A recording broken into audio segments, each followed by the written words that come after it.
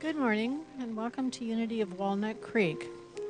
This morning we will be celebrating our music with the Joyful Noise Choir, and we will have a guest speaker who is Reverend James Trapp, who is at present the minister at the Dynamic Unity Spiritual Life Center in Sacramento. So I invite you to take a deep breath, let everything go, come into the moment, and join us for our service this morning.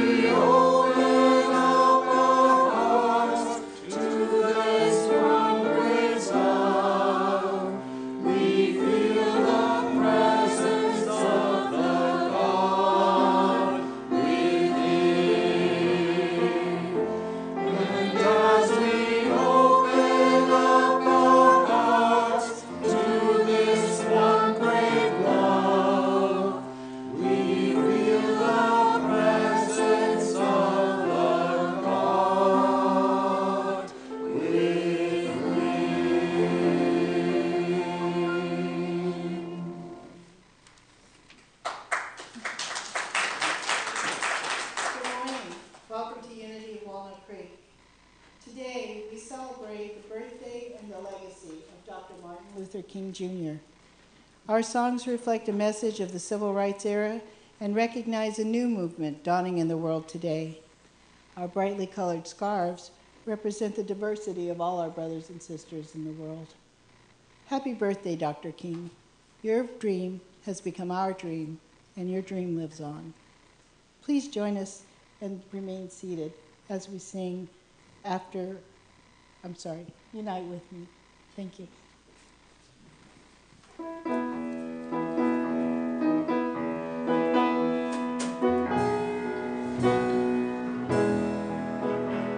Unite with me.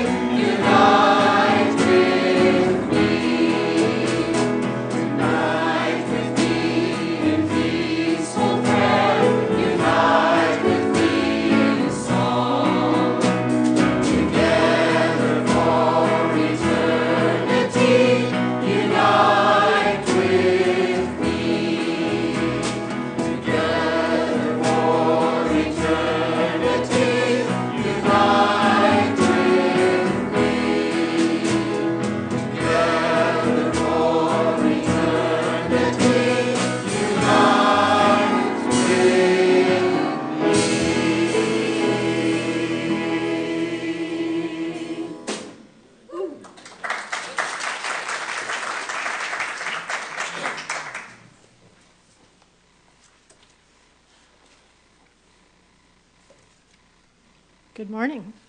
Good morning. You look pretty wonderful this morning.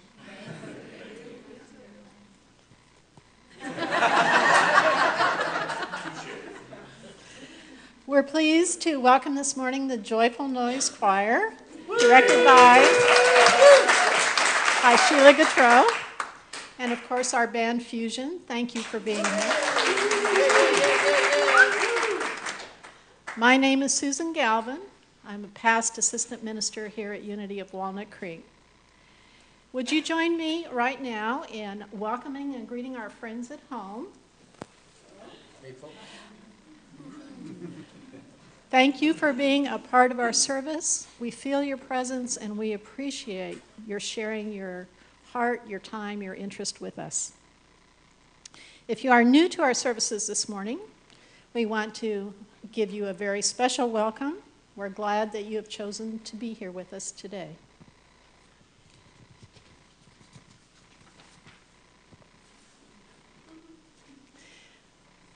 Here at Unity, we are all on the journey through life together. And for us, that is a spiritual journey, a conscious and intentional spiritual journey. At Unity, we offer teachings from all the world religions. So you may hear some of that here today.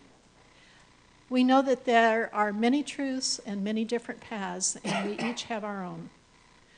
But I know for me, there's something about when we gather together, like we are doing right now, there's some kind of a special spiritual something that we each receive, like a vitamin for the heart. And so I thank you for bringing yourself here to share that with us today. Let's open our service with the power of affirmative prayer as we attune to that divine presence that lives in all of us.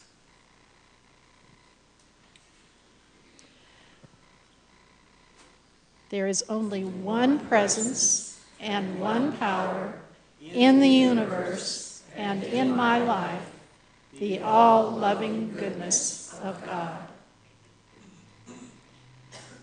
Now breathe into your heart, letting go of all your distractions. And settling in, let's say it again. There is only one presence and one power in the universe and in my life, the all-loving goodness of God.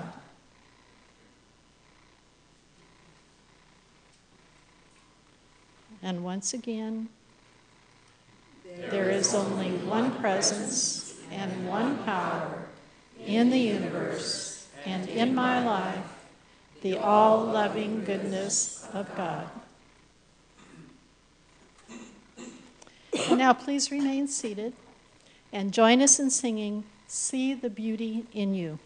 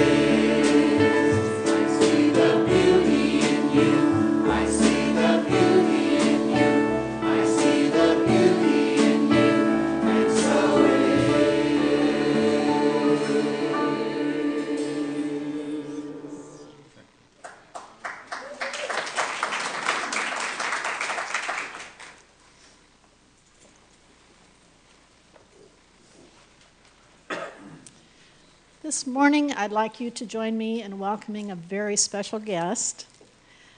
Today, the Reverend James Trapp is with us. He's minister at the Dynamic Unity Spiritual Life Center in Sacramento. He has served as president and CEO of Unity Worldwide Ministries. Prior to that, he was senior minister in Unity of Miami, which is a very large and thriving ministry in the Miami area. All the time, James has been a true inspiration to all of Unity, including to Reverend David and Sheila, who are both so very pleased to have him here today. Please join me in welcoming Reverend James Trapp.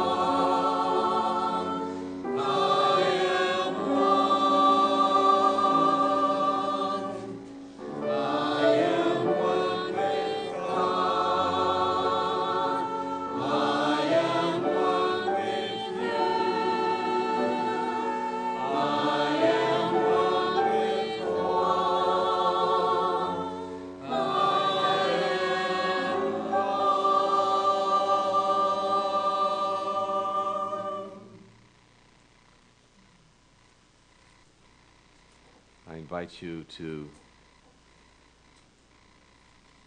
be totally present in the nowness of this moment. For in this moment, all the presence and power and love of pure spirit is. There are many names for this presence that we call God. We may call it the Atman presence. Some refer to this energy and force as the Buddhic field. Closer than breathing, nearer than hands and feet. Yet regardless of what we call it, our task is to call it forth as the activity of our awareness.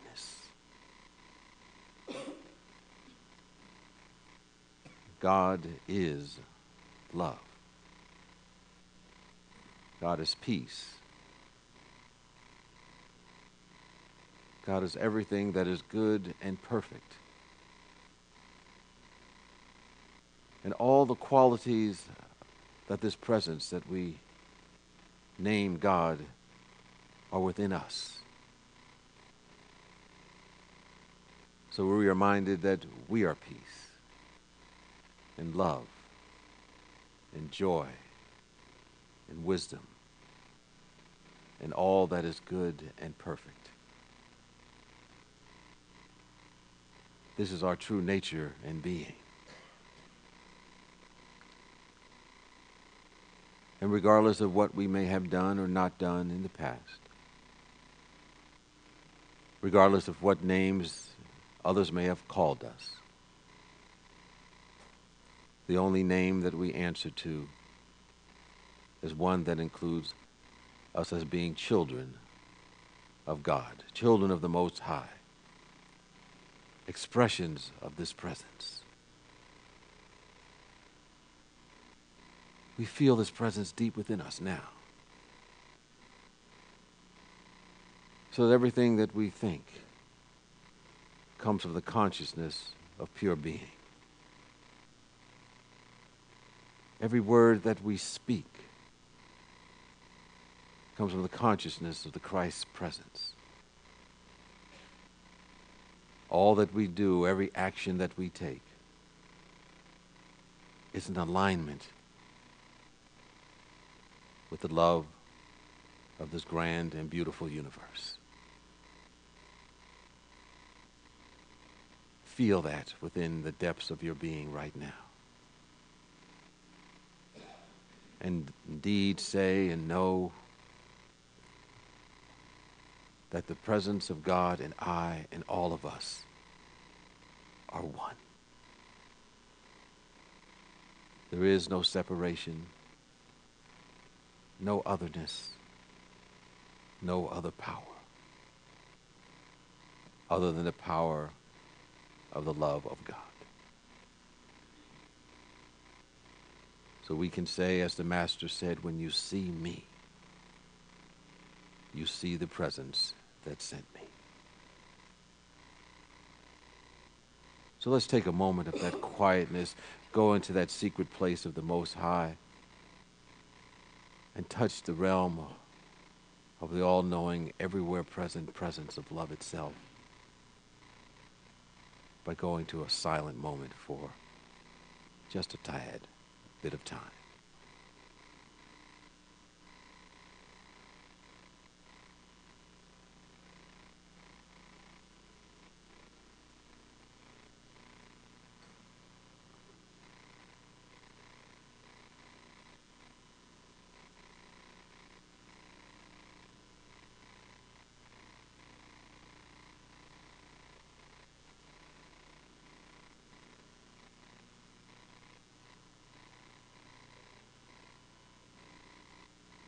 The Spirit of God is upon us.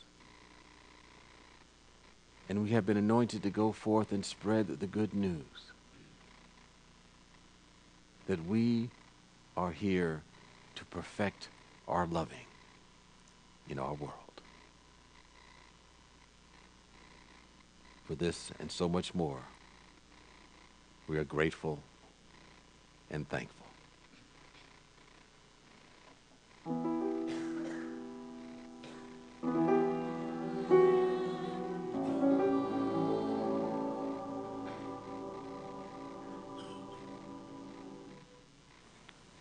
And so it is, and so we let it be. Amen.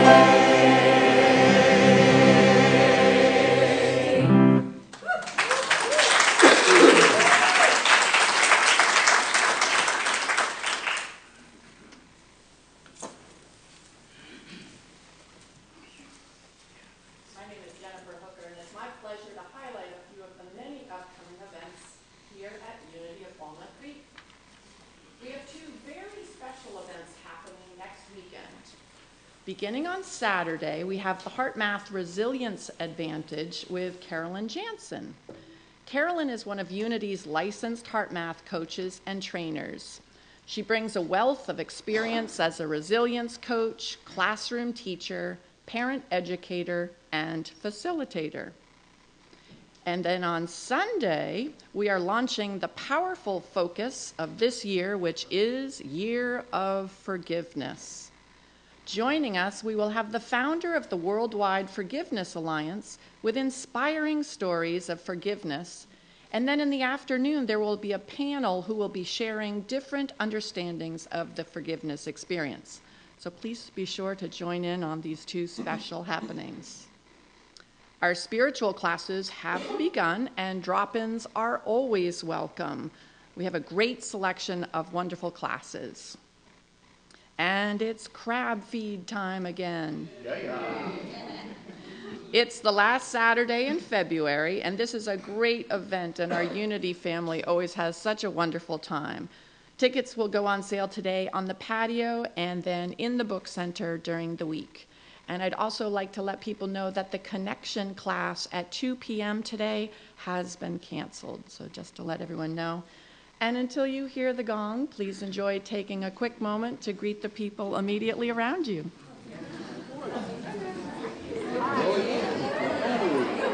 God bless.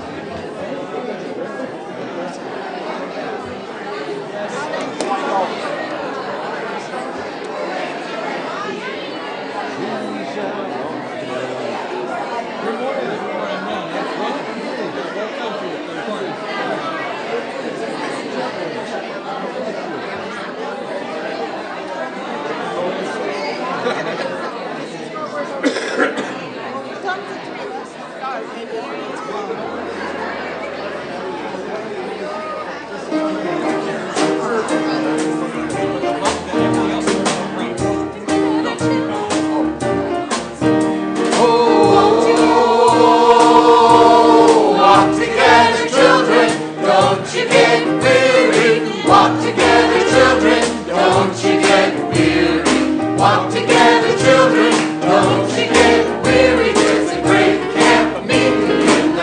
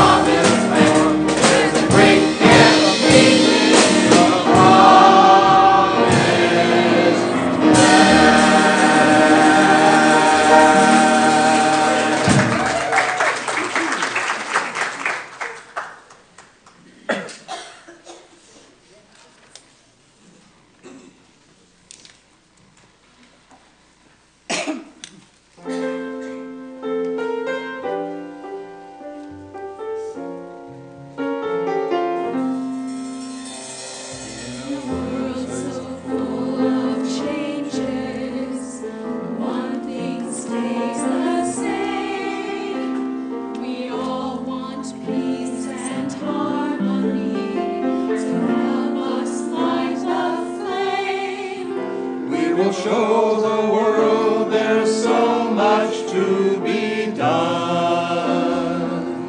And we won't stop until we've joined together as one.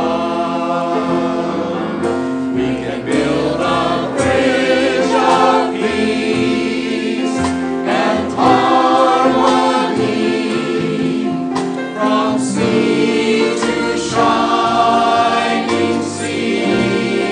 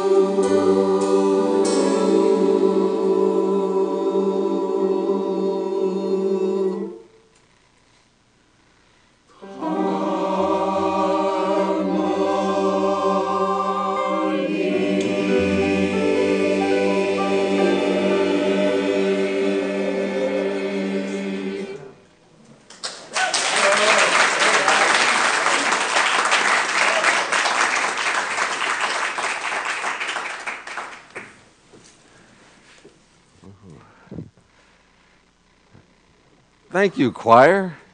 Yes, let's give them a hand once again. Yes. They're reminding us of the possibilities of the human spirit in song. So they've already really said the sermon. At least they sing it in song. But I'm going to share a few words with you, and also just to give acknowledgement to Reverend David MacArthur. As was pointed out in the introduction, when I was the CEO of Unity Worldwide Ministry, he was on our board of trustees, and I know he had a lot of support from this community to be in that position. And he was such a magnificent consciousness to have, and you're blessed to have him as a spiritual leader here at the Unity of Walnut Creek. I miss him quite a bit. You know, as they were singing that song, I was thinking about someone had come up to me a while back and was saying, well, James, there's so many things happening in the world. You know, we got recently the shootings in Paris that took place, and all those innocent people that died, and, you know, the protests and the civil unrest that took place as a result of Ferguson over the past year, and, you know, the 3 police officers that were killed in New York City recently. And so they're coming to me, you know, because I'm, you know, the answer man to them. And they said, James, what does it all mean? And, you know, the inside of my mind was saying, you know, like Scooby-Doo, I don't know.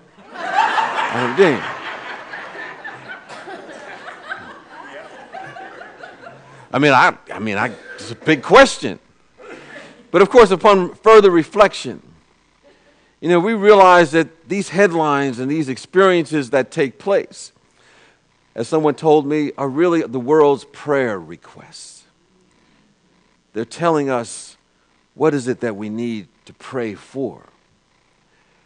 And it serves as a reminder that anytime events like this take place, they serve as evolutionary triggers to help us move from where we are to where we can as spiritual beings.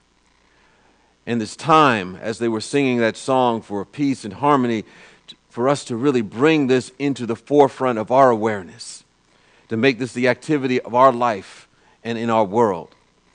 And I would say that these spiritual ideas are here to be brought now. In other words, the time is now.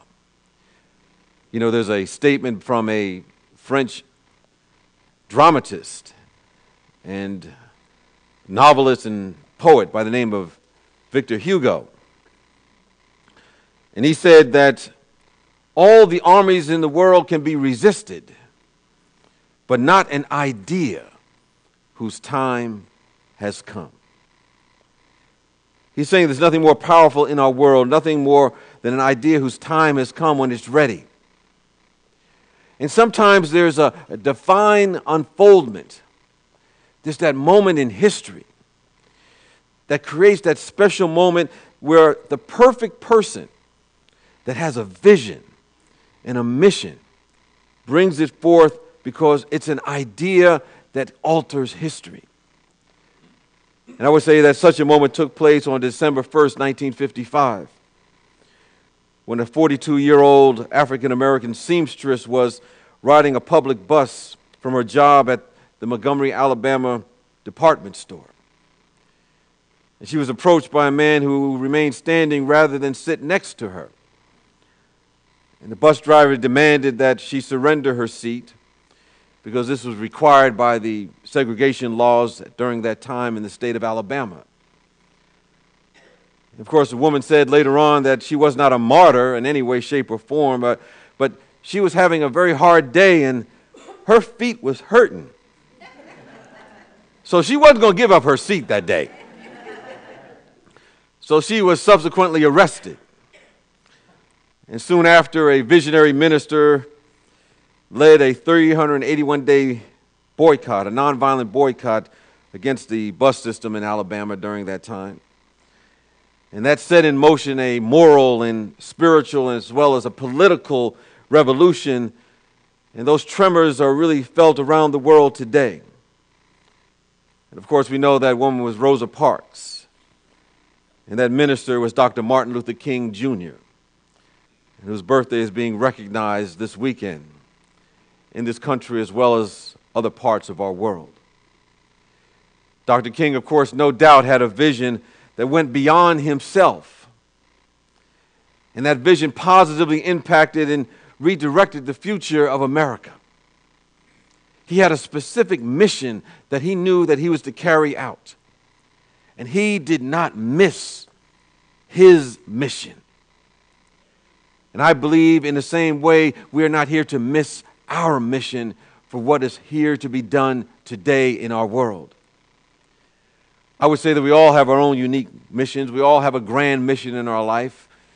It may be considered large or small, but in the eyes of spirit, there's no large or small. It's all contributing to creating that peace and harmony in our world. But I think for us, it has to be big in order to be called a mission for us. And I believe when we begin to wrap ourselves around a dynamic theme for our life, a dynamic mission for our own lives, we discover a couple of things. We discover that sometimes those seeming nagging problems that sometimes we go begging to God to get rid of, we may be going to a chaplain or a prayer partner or call silent unity, and we may be saying, please, please, please. Oh, no, wait a minute, that's James Brown, excuse me. But if we're going to prayer and saying, I just want to get rid of this. My God, if only this would happen for me. If only everything would be taken care of. If this would happen, then my life would be all right and I can truly give it. But of course, we have it backwards. You see, if we begin to embrace a large mission for our own life, surrender to it, walk in it, feel the gratitude of having that in our experience, we'll discover those seeming little problems begin to disappear. Because those problems are simply a message to our life that we're trying to live in a world too small. And we're here to expand our world, expand our perception, expand our possibilities. And it will begin to dissolve into the nothingness in which they have come. I think Dr. King had this kind of compelling vision. His vision talked about the beloved community. And as we celebrate his legacy, we want to look at that vision of which we can become a vehicle for its expression. And we can participate in its continuous unfoldment that's so needed in our world today. There's a statement from the Gospel of John that says in part, Beloved, let us love one another. Because love is from God, and everyone who loves is born of God and knows God. And so out of that scriptural reference came the phrase, the beloved community. It was coined by a Methodist minister by the name of James Lawson and adopted by Dr. King. The Apostle Paul called it the colony of heaven. It's a place where all men and women operate on the planet as if they were all brothers and sisters because they are. As if the boundaries that seem to separate us are false because they are. This beloved community that Dr. King spoke about, this beloved community that Reverend Lawson spoke about, that Mahatma Gandhi spoke about, that Jesus the Christ spoke about, that the Buddha saw in his vision, that all the mystics and spiritual leaders that have come through the ages is very real. It's not a figment of our imagination. And anyone who's been on this path long enough has done a little bit of fellowship, a little bit of prayer work, a little bit of insight, and a little bit of contemplation. Ultimately come to realize that this beloved community is an idea in the mind of the eternal God presence. And we must hold it in our own hearts. And I think we do this by recognizing the template for this idea is already in existence.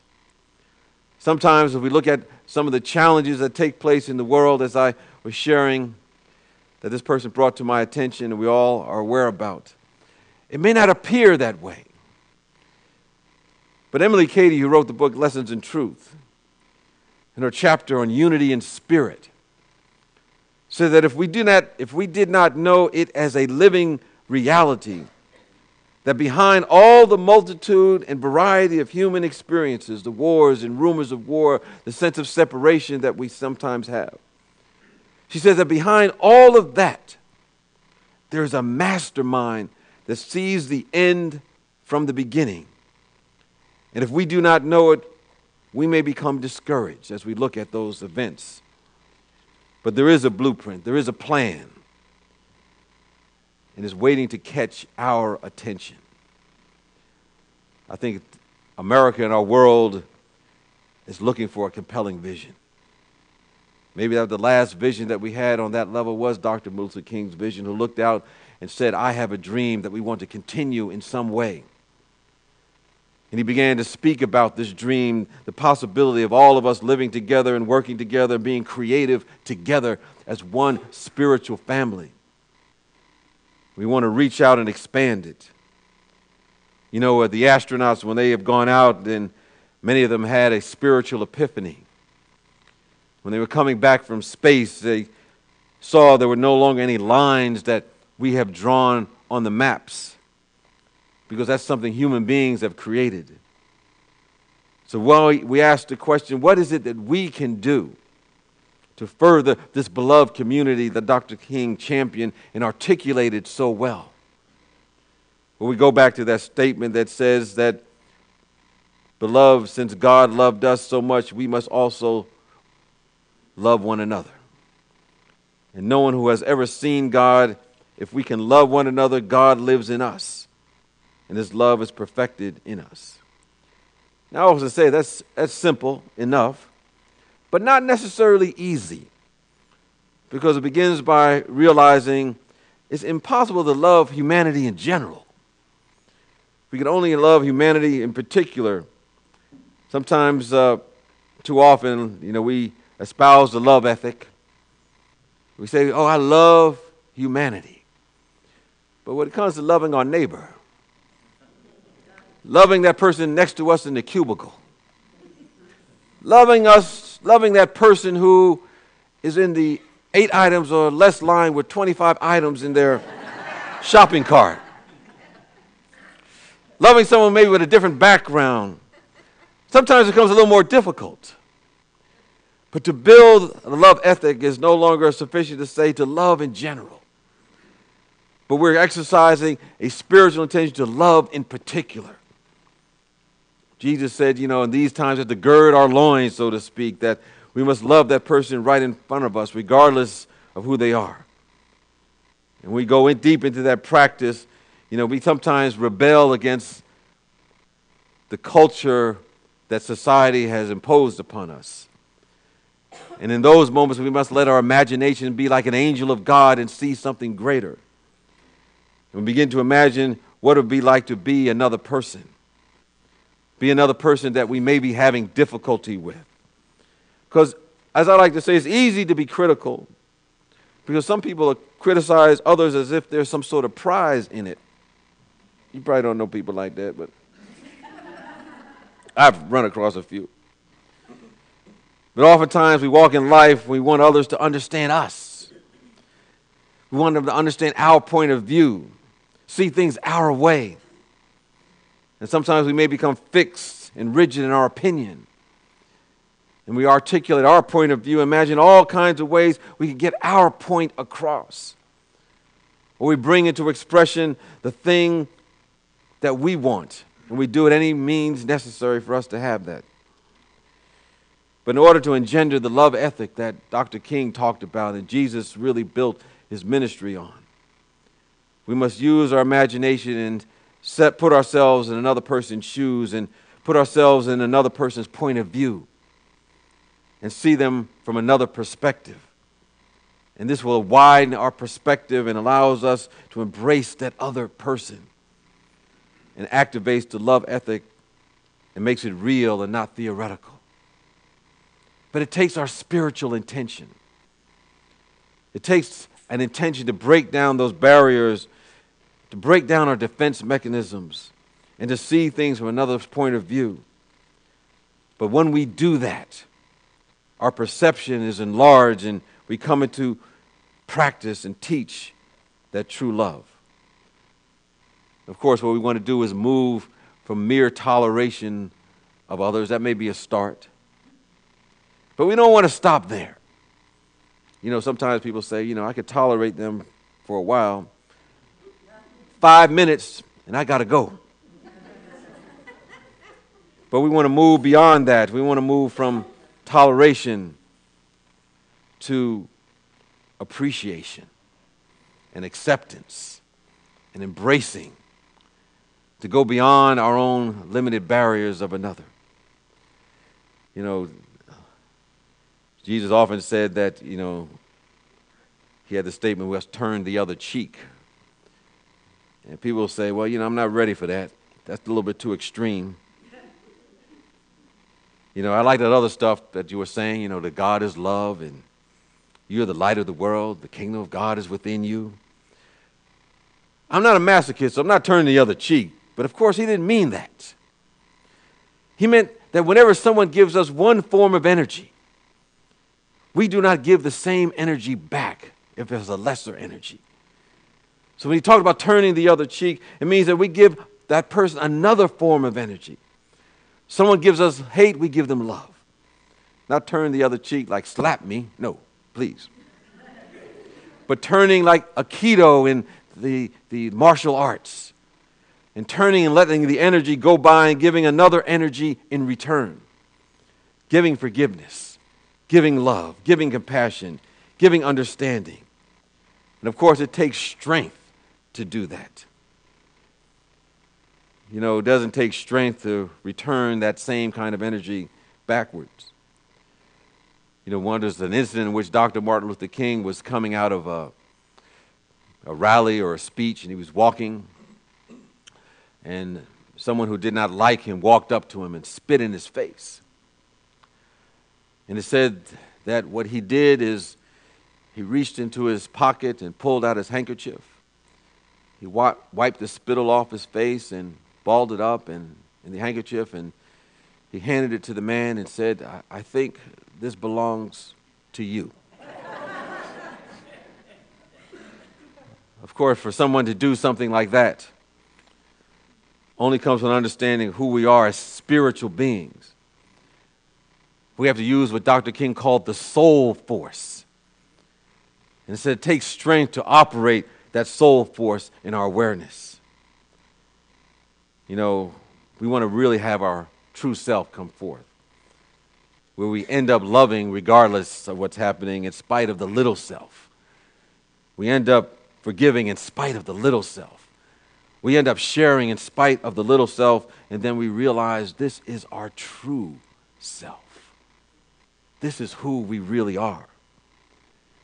There was a woman on a plane, and she got up to go use the restroom, and she had left her cookies in the chair. And she came back, and she saw that a man that was sitting next to her in the seat had started, just without permission, went over there, grabbed her bag of cookies, started eating her cookies. So she was really indignant about this. She looked at him, and he pulled out a cookie, gave her one. He ate another. And then after a while, she realized after all this time, she was having all this negative energy going to her, to this man sitting next to her. She realized, oh, I'm in the wrong seat.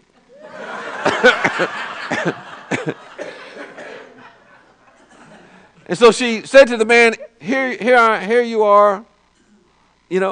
I'm reaching in the bag, grabbing the cookies, eating cookies while you're eating the cookies out the bag, and you didn't say anything. And he said, I always live by this motto. When in doubt, share. So I was just sharing my cookies with you. But the bottom line is, we ask ourselves, what's our true theology in life?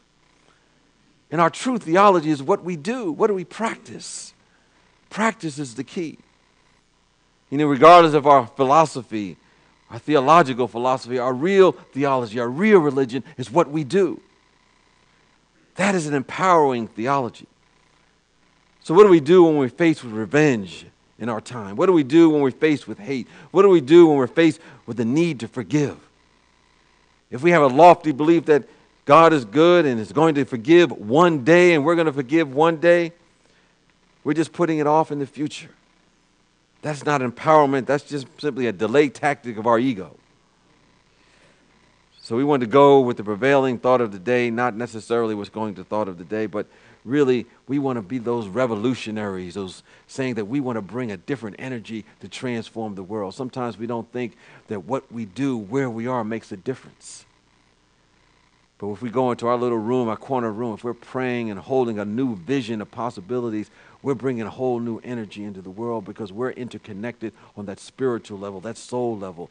And whatever happens in one place is affecting every place on this planet. And so when we practice these principles, we begin to break down any artificial barriers that we've created between people, between groups, between nations.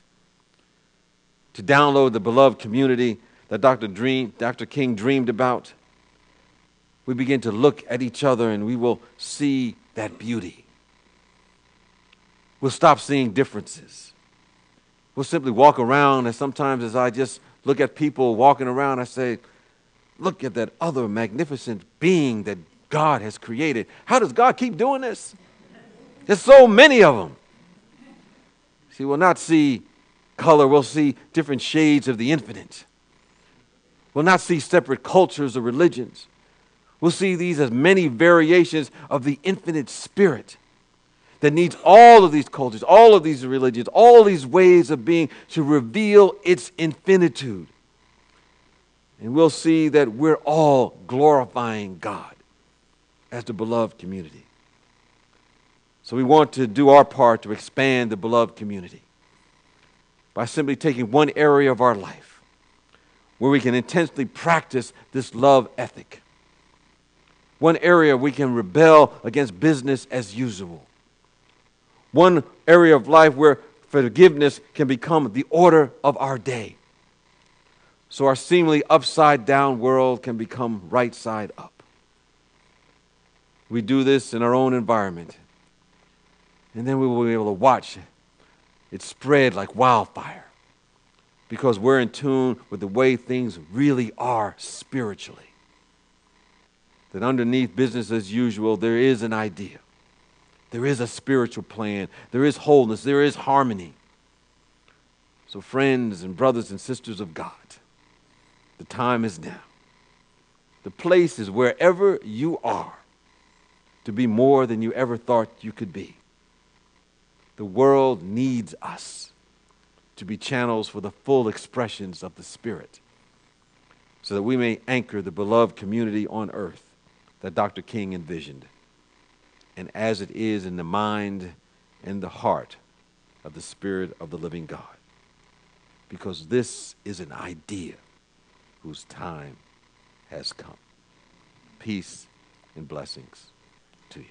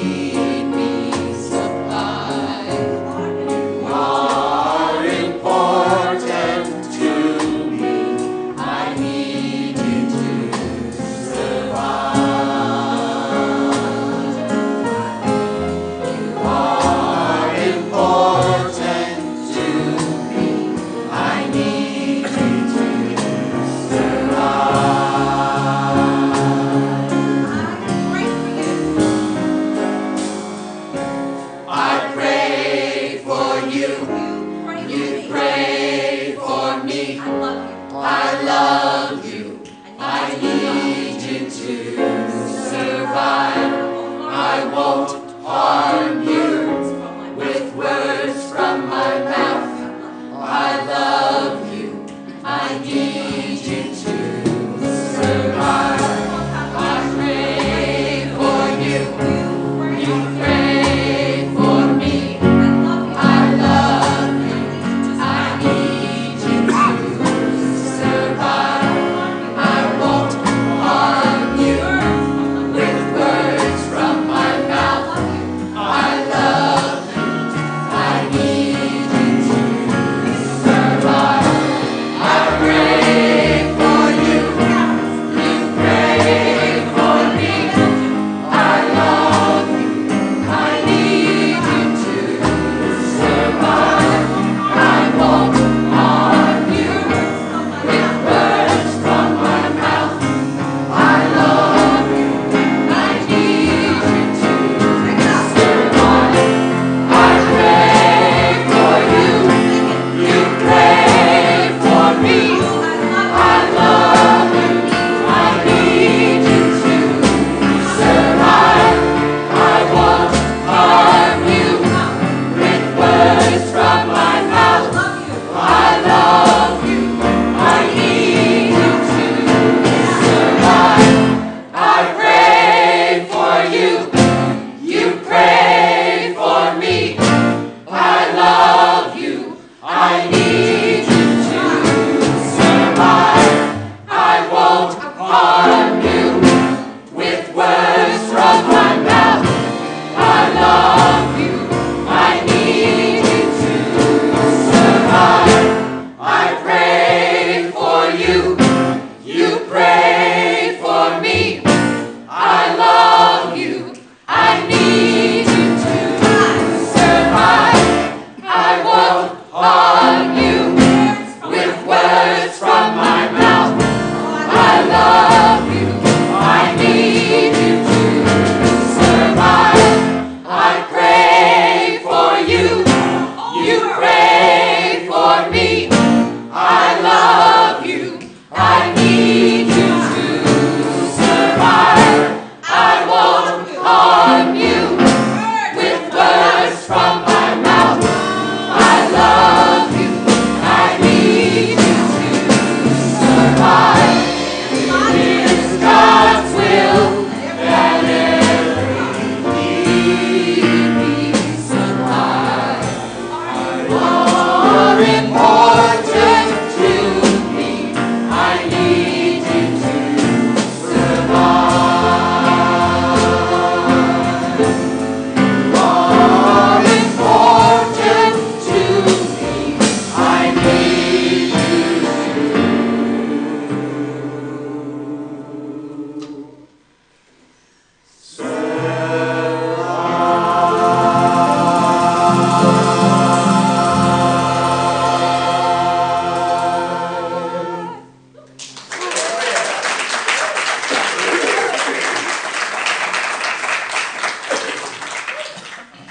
Thank you. Our heart ministers are available after the service today to offer prayer support for challenges or celebrations. And you may see them in the sanctuary, out on the patio, on the grounds, and they are the ones wearing the lavender stoles. And at any time, you can select a prayer request from our website. I ask everyone to please take a connection card from the seat pockets in front of you. And we invite each of you to take a moment to fill out this card if you have a prayer request, a question, or a comment. And if you're new to Unity, please feel free to go to the welcome table on the patio after the service, and we'd enjoy getting to know you better. Thank you for checking the box if you're joining us in our weekly spiritual focus. And our spiritual focus this week is We Are One in Spirit. The ushers will receive your card with the offering toward the end of the music. It's now time for our prosperity celebration. For credit card donations, there are envelopes provided in the seat pockets in front of you. And for those of you watching at home, you can click on the donate button on our Watch Live page. Unity's co-founder, Charles Fillmore, taught that our spiritual connection opens us to God's abundance expressing in our lives. Be thankful for every blessing that you gain and grateful for every demonstration as if it were an unexpected treasure dropped in your lap. This will keep your heart fresh, for true thanksgiving may be likened to rain falling upon ready soil, refreshing it and increasing its productiveness. I invite you to take your tithe or offering in your hands and be aware that God is the source of all your good. Please repeat our affirmation with me together.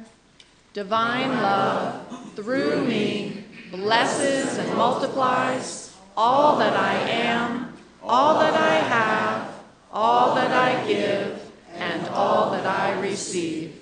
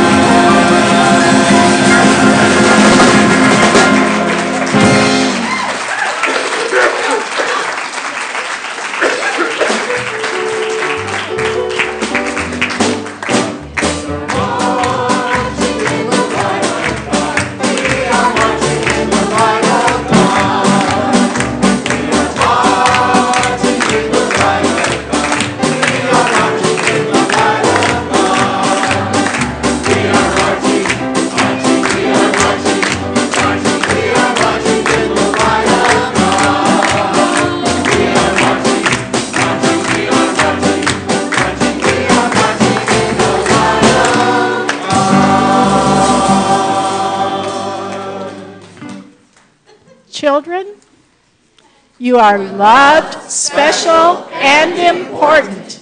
The light of God shines through you. Let's stand up, join hands.